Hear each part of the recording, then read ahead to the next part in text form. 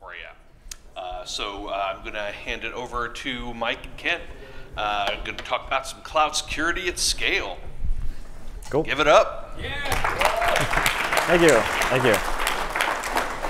Well, thank you for joining us. This is a one-track conference. We didn't have too many other options. But, and I just wanted to say really quick for the record, we didn't intend to be wearing a uniform. It just happened, so here we are. We're on the same wavelength today, yeah. Yeah, thanks for joining us. This is Cloud Security at Scale. So why listen to us? So I'm Mike McCabe. I'm a security consultant, mostly application security and cloud security. I've been in the industry for about 10 years, and I've worked both as a consultant and internally doing cloud security and application security. I'm Ken Toler, and I'm also been in this industry for about 10 years. And I'm back in the consulting world now, but I spent 4 to 5 years basically on the blue side, working corporate, and this is how I spent most of my days trying to do security in an organization, a finance organization.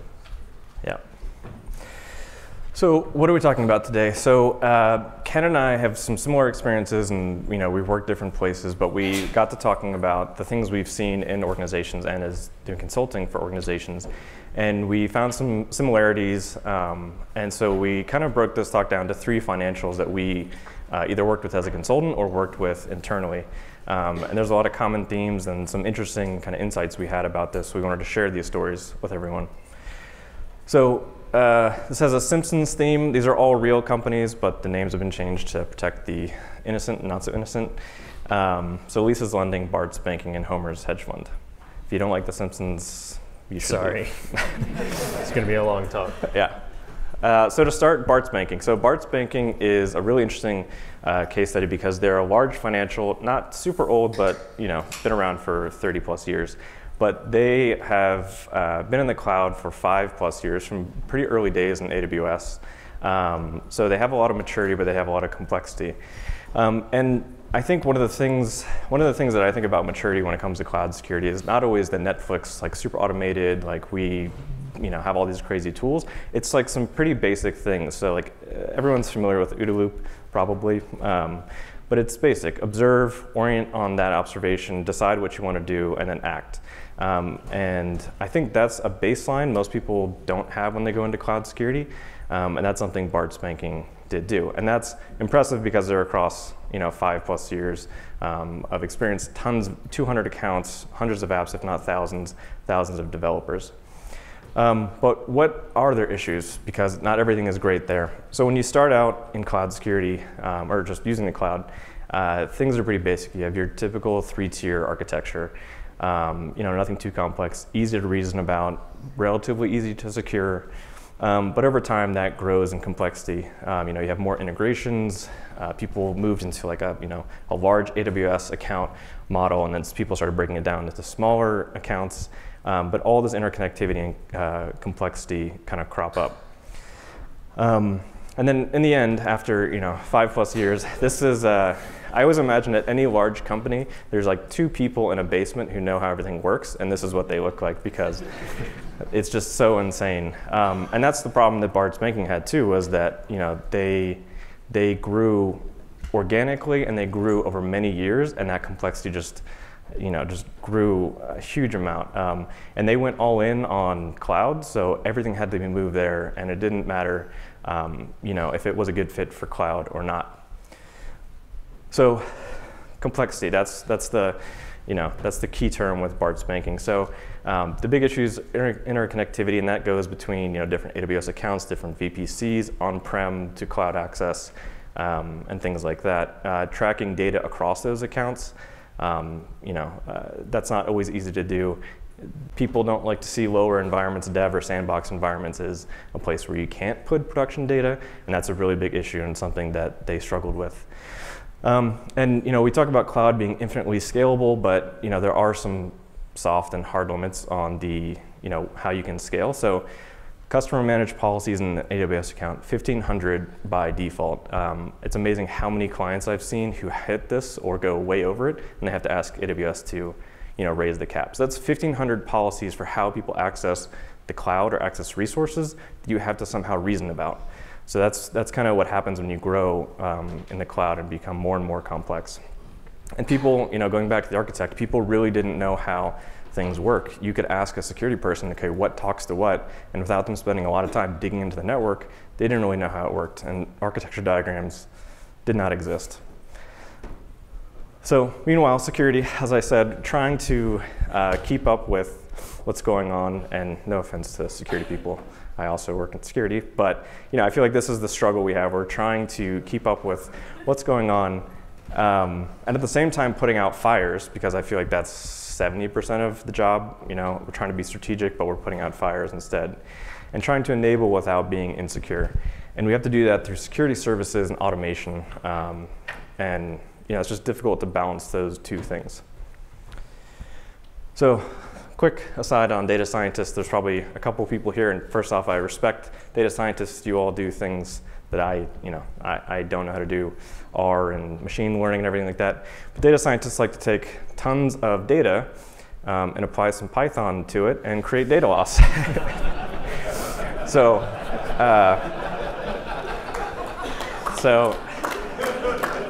thank you. It's all original right there, yeah.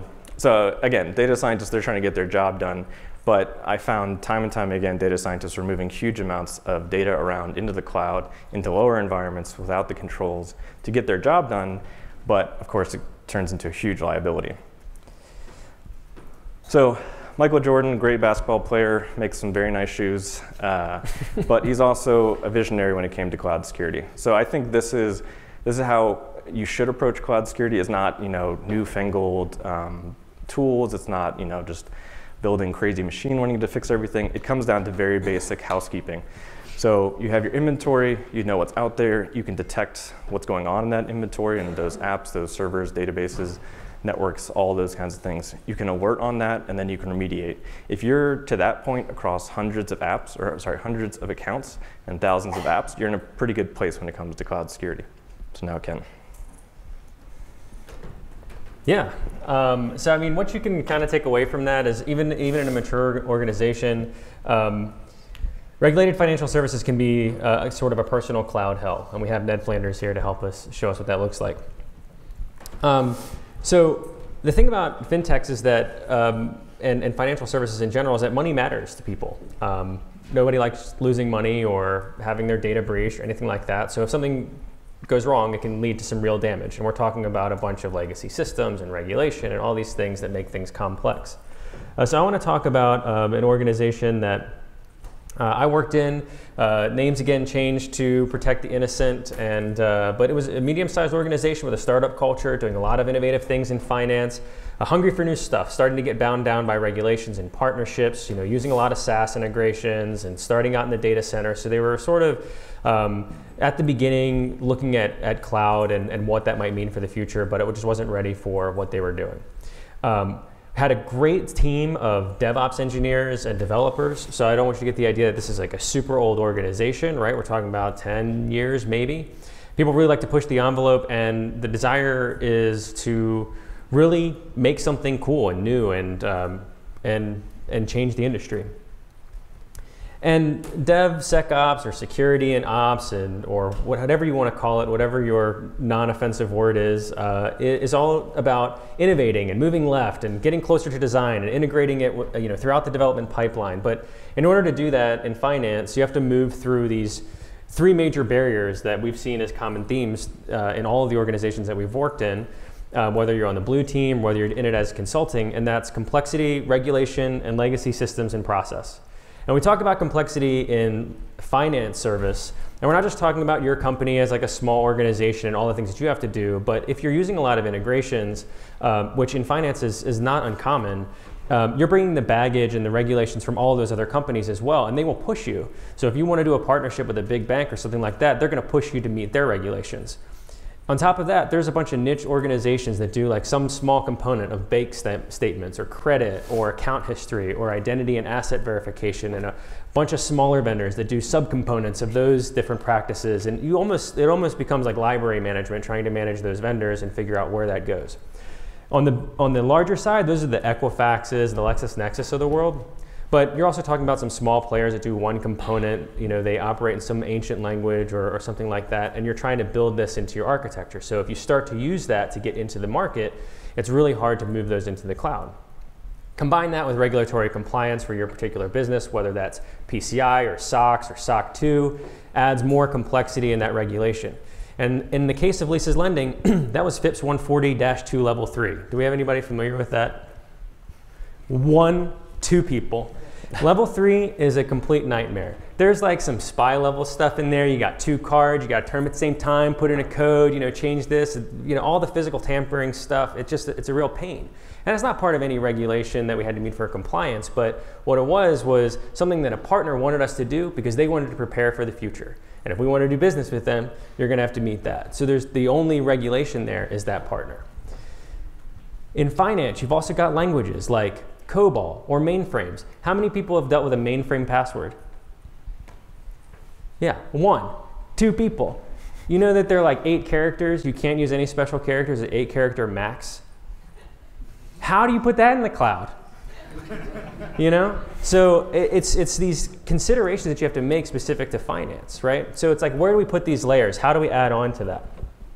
So let's talk about layers. How many of you have seen this? Oh, I know people have seen this.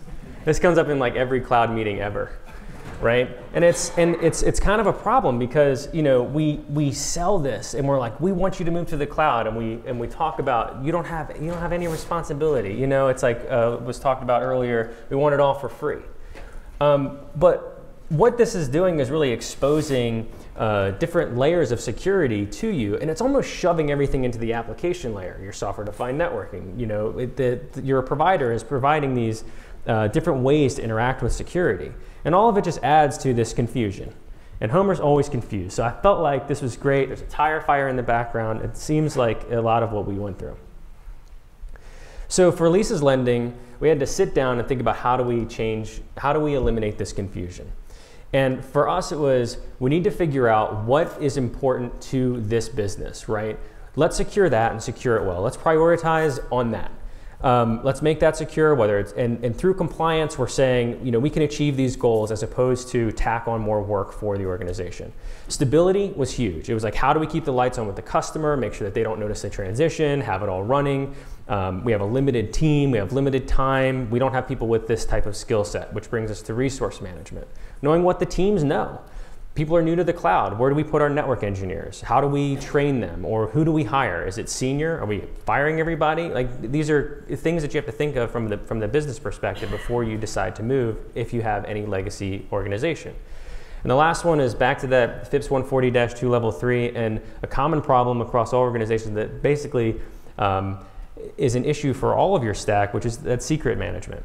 For us, it was developers had all the secrets, right? They configured them in development, they configured them in staging, and maybe we had some control over prod, but how do we make that matter? So our approach was enabling. We're in a really unique position in security right now where we have the ability to enable the business. We're usually a cost center. We're usually telling you what to do that's going to cost you money and how to protect your business from whatever it is. But now we have tools and the availability to enable the business. And so we had to focus on what that looked like. And that really came down to how do we reduce time, reduce money or budget, and reduce the overall effort of what we're doing in security. When we talk about something like account management, some folks might say, oh, well, AWS has account management, or AWS has secrets management, or AWS has key management. And then all of those regulations and all those problems I talked about before start to creep in. So we basically have to sell it as, we want better, easier account management, right? We want more secure, faster, auto-rotating secrets. By moving to something that has cloud concepts at its core, like HashiCorp Vault, or if you are full AWS, SSM, or something like that, it allows you to say, we're going to help our incident response team respond faster to this. If we have a secret leak, we can rotate that thing so fast, you won't even notice, as opposed to going through all these manual processes. If we outsource authentication and move that into the cloud, then we don't have to handle it, right?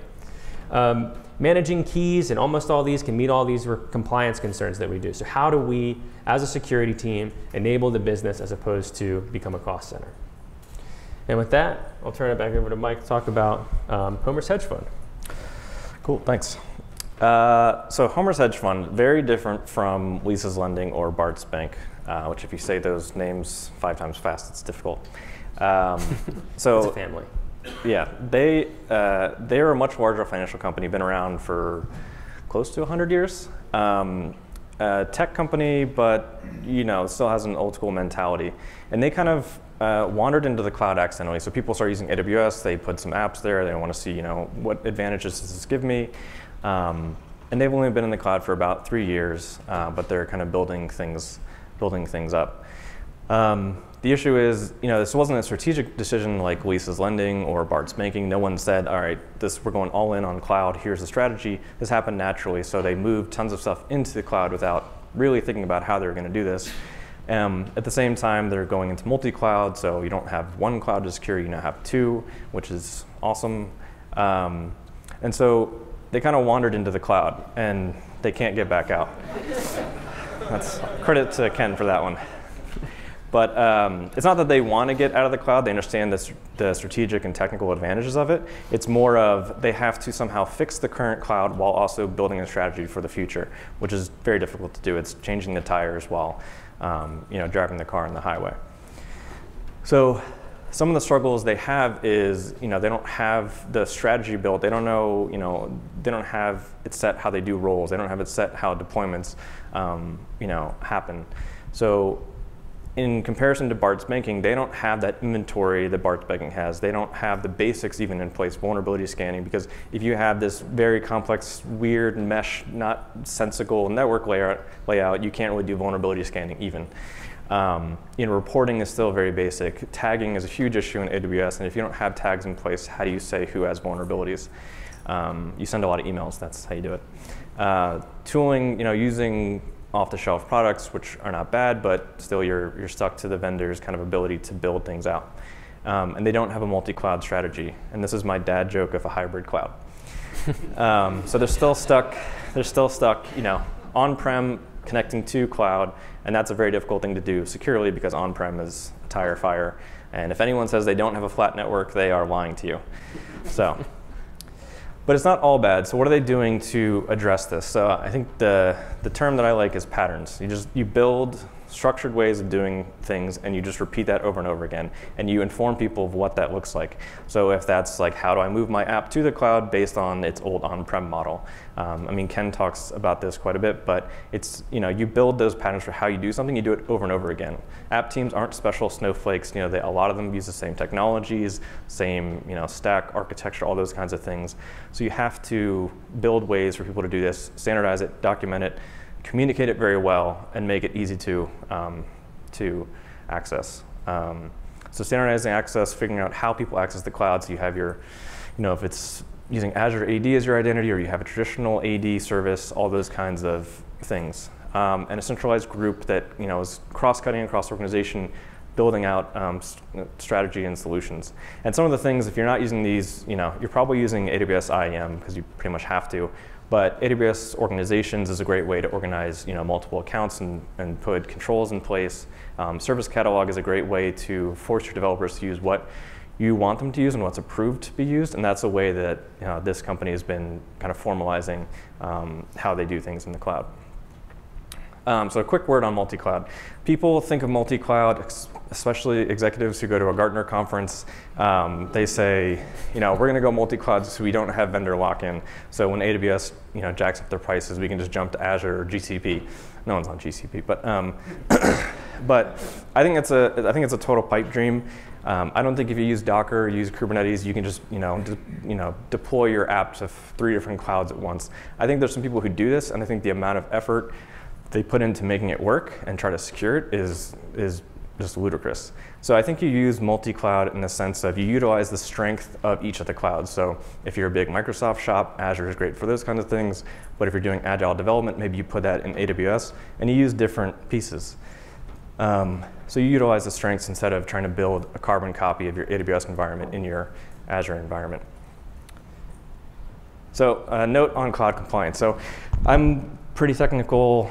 At least I say that. Ken is very technical, and we've been doing AppSec and cloud security for a long time, a lot of code review, a lot of dynamic testing, all those kinds of things.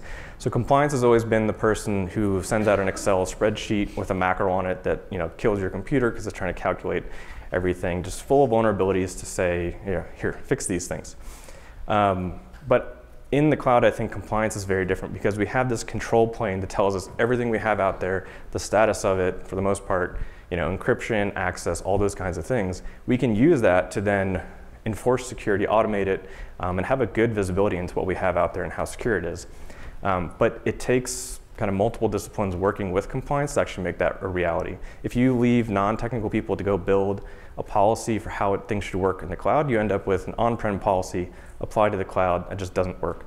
So this is my plea to technical security people to work with compliance, to build the tools, build the policies to make cloud compliance really effective, because there's no reason with the amount of automation and the APIs that AWS or Azure gives you, you can't be secure.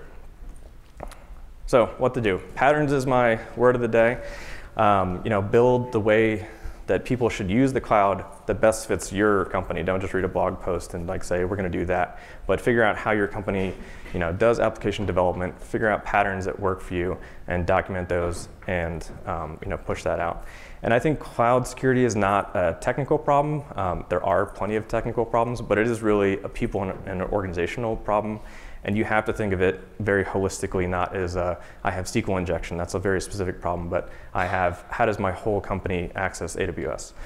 And I think it's a huge security opportunity, but we have to build something between a prison and a playground where we have enough freedom to use the cloud, but not so much that people leave open S3 buckets with tons of data scientists. Yeah, so I think that kind of brings us into just what if you were to sort of take all this and package it up into something that you could do today, what would that look like? Andrew said something in one of the earlier talks. He talked about complacent, motivated, inspired. I really like that because it sort of goes right into something that we've worked in, at least as lending and still in consulting, around how we iterate through IAM and securing that and making that a process that becomes automated. Just to jump into that, your traditional process is really around spreadsheets, right? It's like, okay, we're going to set up an export, we're going to send that to the auditor. The auditor is going to be like, all right, cool, this person has these permissions, whatever, and I have to meet a particular policy. Talk to your auditors. Show them what you can do with automation and start to either leverage infrastructure as code, invest in that upfront resource cost to have that conversation with those folks, and show them that you're trying to make their job easier. Take the time to understand what they're trying to tell you as an auditor and why. Understand the why, for yourself and for your colleagues, and then help them understand why you want to do what you want to do and work together. Because if you don't, you can't move into this automated fashion, because at the end of the day, you're going to have to work with them. Once you get through that automation and you're starting to make sure that all works well, you can make that managed and testable. And this is all to get to the point where if you're looking at permission review or access review, you want to be able to make statements to your auditors. Go to them, and wouldn't it be cool to say, hey, auditor guy, all access is controlled via change management and peer review, and you're a part of that change management process, you can approve this. And that's something that we were able to do successfully, or add them into the code review. Have development teams participate in that process. With something like STS roles and AWS organizations, you'll be able to say things like no one or only a few people have console access to AWS, and all the changes are made via Terraform or CloudFormation. And that was something that we were able to achieve with not completely DevOps teams and still have some of that access, but be able to do that gives the auditor something to review. Or all changes are validated through standard test automation. Tests are fallible, but you can work through that and make sure that these rapidly expanding environments are easier to manage. And if you can make those statements, that's what they want. They want to be able to make truthful statements that attest to the security of the organization. Some key tooling and guidelines, or things that we try to do: code as much as you can, but a hero swooping in and telling you how to do things is not always fun. Be a part of the team. Be Bartman, not Batman. You want to try to make sure that everything that you're doing is understanding the culture of the team and making sure that you're working with them and not on them or against them. Find a champion project. At Lisa's Lending, that was Vault, that was the HSM stuff. Use that time, money, effort equation and make sure that you're working together. You can use those champion projects to your advantage. You can use compliance to your advantage. You can use your partners to your advantage if you understand why they're trying to get done what they want to get done. And finally, be Doc Brown or the Terminator, whoever your time traveling hero or villain is, and think to the future. Use things that you feel like are going to get you to the cloud in 4 years. Have that 4-year plan. For us, it was Vault and that HSM scenario. We knew we couldn't take that into. We knew we couldn't necessarily go fully cloud to secret management and use SSM, but we could use Vault, and that kept us in the data center in the cloud and continued through the years. So what have we learned? Hopefully something, or we just wasted 25 minutes. So cloud security is hard at any scale. So I mean, as consultants, we've worked with large companies, small companies, and it's difficult with 3 EC2s. It's incredibly difficult with thousands. So you have to plan, and this goes back to the strategy. You have to plan early and adapt often. So understand how you're going to use cloud. Decide on what that's going to look like. Communicate that out, and then at every reInvent, completely throw that away and redo your plan. But you have to have some kind of plan going into it. You have to communicate that well. You can't just assume that you'll start using AWS and it'll work out and you'll apply some security here and there. Security and the strategy have to be kind of aligned. And then be comfortable with the complexity and the risk trade-offs. So it's never going to be simple. You're always going to have a lot of complexity, just like we did on-prem. But in the cloud, everything moves way faster. You can spin up a new account. You can spin up apps. You can spin up servers so quickly. It's going to be complex. And understand those risk trade-offs. Understand where your risk lies with your strategy and your architecture. And understand your competency controls and be OK with that. So thanks. Thanks.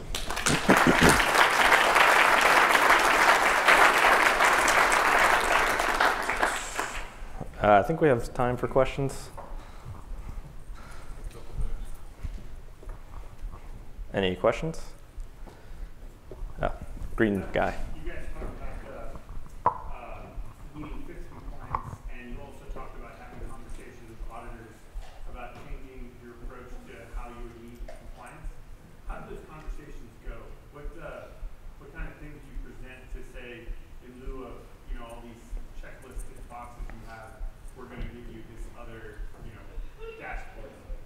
Well, I think that what you said is interesting, because it wasn't necessarily, here's what we're going to give you.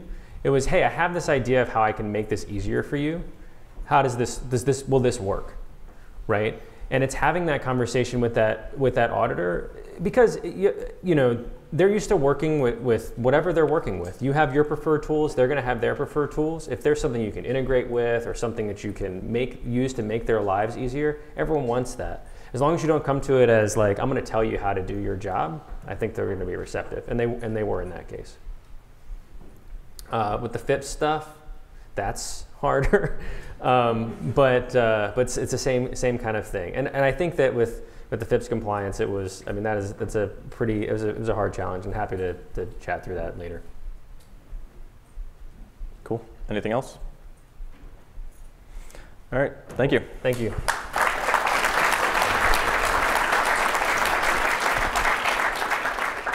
All right, thanks, y'all.